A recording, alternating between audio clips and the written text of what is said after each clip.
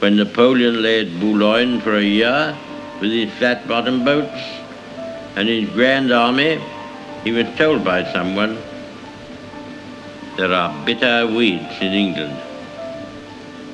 There are certainly a great many more of them since the British Expeditionary Force returned.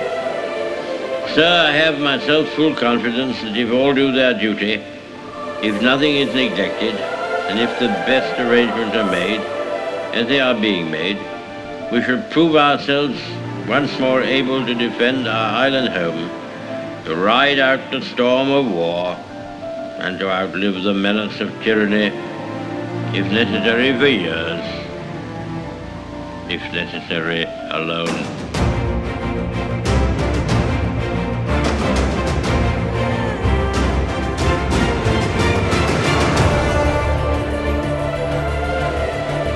At any rate, that is what we are going to try to do. That is the resolve of His Majesty's government, every man of them. That is the will of Parliament and the nation. The British Empire and the French Republic, linked together in their cause and in their need, will defend to the death their native soil, aiding each other like good comrades to the utmost of their strength. We shall go on to the end. We shall fight in France. We shall fight on the seas and oceans.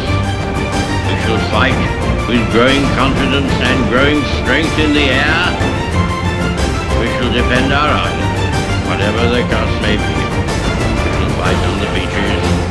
We shall fight on the landing grounds. We shall fight in the fields and in the streets. We shall fight in the hills. We shall never surrender.